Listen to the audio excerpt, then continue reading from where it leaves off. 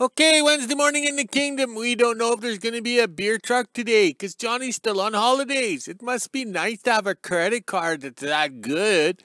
Oh my. I know if I went on a holiday, I wouldn't get very far. Maybe the next town over, Grief Rapids, and then my credit card would be declined. Just like it is at Daisy Mae's Escort. I mean, at 1-800 Bambi when I phone it in. Oh well. She only loves me when my credit card is good. All right. So this morning, okay, plus 10 Celsius, but feels like plus 9. It's all lies. Okay, we've had these same morning temperatures for the last week. It's warm, it's cold. Okay, today is a chilly plus 10. All right, the other day it was a warm plus 8 or 9. Like it was warm. Like I was starting to sweat holding the stick here at my age, you know. Okay, on the yo-yo scale, plus 50, but feels like 48.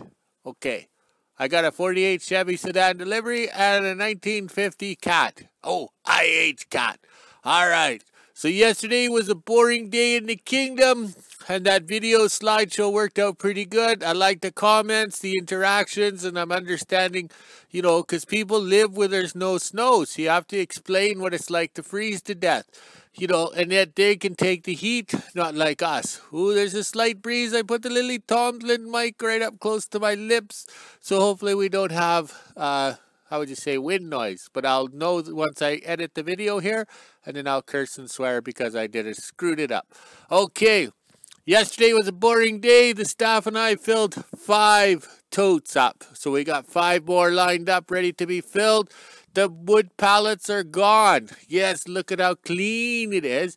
And down at the loading ramp over there, it's all clean. Anything down there is firewood or scrap metal. For the first time, well, long before I came, because it was a mess when I took it over, what, 27 years ago or whatever? Yeah. So for the first time, it's clean. So when I'm dead and gone, the scrap guys can show up and take the pile, right? And not mix in the cat parts and stuff like that. Oh yeah, IH cat parts. So there's no confusion. It'll be easy for the staff to figure it out, okay? All right. So over here, all right. Oh, well, we better do the sunshine first. Look at how high he is. Oh, a little slight smoke in the sky. Oh, there he is right there beside my big head. All right, let's scroll this way. I'm not sure what we're doing for wind noise. I'm going directly into the wind like Les Nessman on location. It's windy out here. Okay. All right. Oops, where is it? I don't know. Oh, there we go. Okay. Now with the mic so close to my lips, you can hear me burp. I got to find something different than peanut butter. I've tried the diet peanut butter.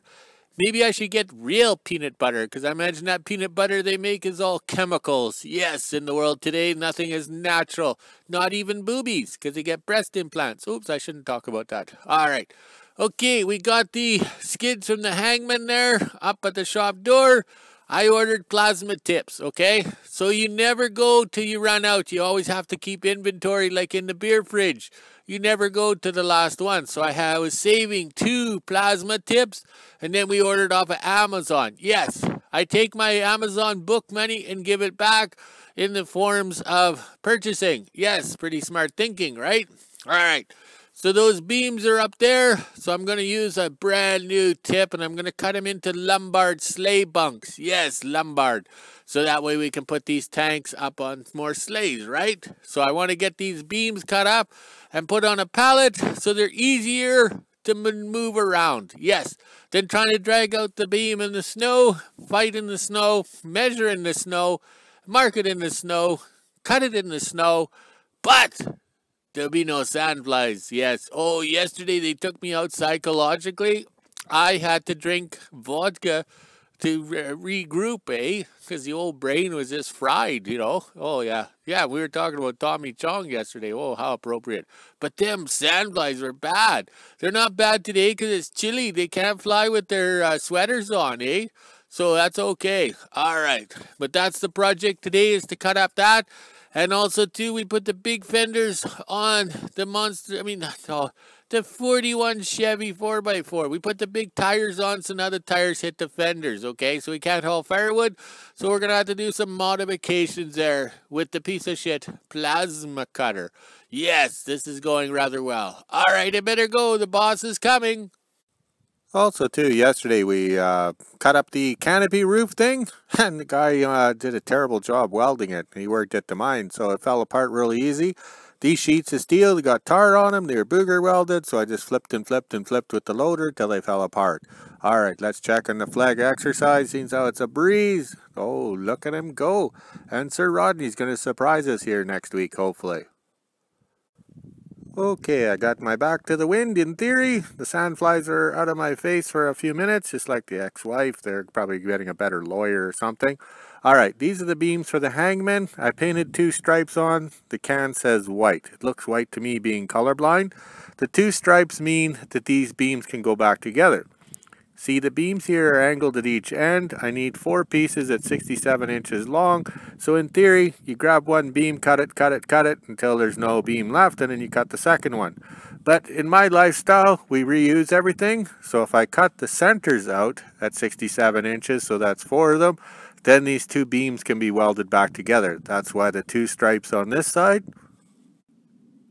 And we have the 1 stripe on this side. I didn't say the word okay. Okay is a volume test on when I edit the videos, because I use the word okay all the time, because the Lily Tomlin mic is in different positions in my face or whatever, so it picks up different sounds. So I try and get the volume all correct on the videos. Not like when the TV puts the commercials on at high volume and your regular show the movies with boobies at a lower volume, so you're awake when the commercial comes on. Alright, so I've pre-drilled all the holes here. Alright, I've pre-drilled 6 of them, and it's not my lucky day. I don't want the drill to go right into the web, okay? I want the drill hole to miss the web, just by a bit, so the plasma cutter, being a piece of shit, can get started. So I've just drilled 6 holes into the web by about 1.5 inches, okay? This is not good. So knowing my luck, a local lady will show up tonight, and she won't have matching undies, so it'll be officially my lucky day. Okay, we got the first cuts done, no problem. But seeing how this is Wilderness, Alaska, located in northern Manitoba, we're only running the air compressor for the plasma cutter when we're plasma cutting. Yes, because I don't want to listen to the sound of that 3-cylinder air compressor filling the 2 big air tanks. Okay, back over here. Seeing how the plasma cutter is a piece of shit, you can tell. Okay, right here where the cable grabs on something. It's not very flexible. It's like it's cold. It's on Viagra or whatever. So we're doing good. So that would be the hose of the cable getting caught, so that it wasn't had it braced properly. And then over here, I sped up, or my travel wasn't good enough, so he got the blowback or whatever, wasn't cutting right through. But as you can see, this cut here has the jiggly wigglies, okay? Alright, being a professional drinker and being old, I have the morning shakes, okay? So that's the best time to do the cutting with the plasma cutter. Seeing how we're doing the cuts on this material, that is what, 2 times thicker than what it's rated for, okay? So having a little bit of movement on the nozzle or the laser, that works out really good for blowing through, okay? Also too, at my age, I set the pallets up, so when I cut this one right here, I was sitting right here. When I cut this one, I was sitting right here. And then over here, when I cut that one, I was sitting over here. So that's the joys of getting old. You think about your body and relaxing, so you can sit and enjoy the cutting. Okay, back in my younger day, I'd manhandle these big beams around, flip them over, flip them again. But now I'm getting old, so we take them off the pallets here, because anything goes wrong, they're going to land against the work table or the piece of shit plasma cutter. The last thing I want is the piece of shit plasma cutter to end its life quickly. So we break them, lift them up, back them up, lay them down, and then use the mini hoe with a lot of talent and flip the beams around or move them around. That's the safest way to do it. That way we're at the end of the day, we can drink some beer. We're not sitting in downtown Winnipeg, 1,200 kilometers away in the emergency ward, waiting for the good drugs to be administered. Okay, that did not take long. And one thing nice about the piece of shit plasma cutter, it does not cut all the way through. For safety, the beams aren't falling apart as I was cutting them, right? So I had to flip them off with a mini hoe and they broke apart. So that works out good. No sandflies today because I think it's a little too windy for them to fly. Okay, that was 3 hours of my life wasted. I mean, well spent, because 3 hours working out in the sun and the wind with no snow, this would have been an 8-hour job in the winter. Yes, probably a 2-day job, because you start it one day and then finish it the next. Best thing I ever bought back 30 years ago was the plate clamp for moving plates around, but it hooks on nice onto the beams here. Okay, we live in the Great White North, where we have snow 10 months of the year. So you're right on the top, so you can see what they're for. And you're right on the side, so you can see the top, what they are, because when the top is covered with snow. All right, so that's for Lombard sleighs 3 and 4. And then over here, the beam ends that are tapered can be welded back together to make a skid at a later date. So now that'll go down to the steel pile and be marked and ready for the next time I need them. Okay, last night me and the mosquitoes, the sandflies, and everybody was involved. We decided to get all the pallets out from underneath this van trailer. Because 15 years ago, drunk me decided it was a great place to put all the cat parts, wood pieces, and everything like that. But now, what happens if we have a forest fire, and we have fire running along the ground? Now we have all these rotten pallets under here, which is prime fuel for a fire to burn. Plus, let's get all the cat parts and everything like that located in one location. Plus, if we go to move this trailer after I die, it's a lot easier to hook onto and move than having to dig out everything out from underneath of it. Okay, here's some of the items that was under the trailer, so it makes more sense to put them up on the boat docks there without the pallets. And the pallets we can use for firewood because they're kind of rotten, but not rotten enough, but they'll work good in the wood stove for burning. So having all the cat parts in one place makes good sense in my eyes. Okay, back 15 years ago, I bought 4 of these big timbers, 10 by 10 by 9 feet, I think they are, and it was about $1,000. So I kept them in storage under a canopy, and then in 2019, we painted them because we had extra paint and it was end of the season, so we just slapped the paint on. And then last December, we needed a set of bunks for the wooden deck sleigh or whatever. So if I'm sober enough tonight when I make this video, I'll include a link in the end screen on where that video is. But we waited till it was 40 below to drill little pilot holes for the swivel bunks to make them swivel. So it's a 2-inch hole. So I decided I'm not going to move these bunks around anymore. We're going to drill a hole, or attempt to drill a hole on a warm day, and then put them over here on the Lombard wooden sleighs over there. That way we're only moving them one more time after 15 years. They can go on those wooden Lombard sleighs there, then they can go in the shop this winter to get the end plates and everything put on. So today's project is going to attempt to drill a hole, and I'm going to be better than my father and actually finish a project. Okay, now I know why the old timers drilled all the holes and everything in the winter when the wood was solid. Because this is a struggle. All I'm getting is little chips out and everything like that. I don't have the proper woodworking tools, and I'm not going to buy them for the amount of wood that we're doing. But it's going good. We will get it done. It will be a struggle. Okay, we got it. Took a little longer, and my only regret last winter, which was 5 months ago, I should have dragged these 2 beams out and drilled the hole too. I was thinking of that, but I don't know what I was thinking. I thought I'd never be using these wooden timbers or swivel bunks in the future for, in this lifetime or 5 or 6 years from now. So here I am 5 months later, drilling a hole in the heat without the sandflies. So we did pretty good. The holes did line up, which is not that bad considering the rotation of the earth and everything else involved.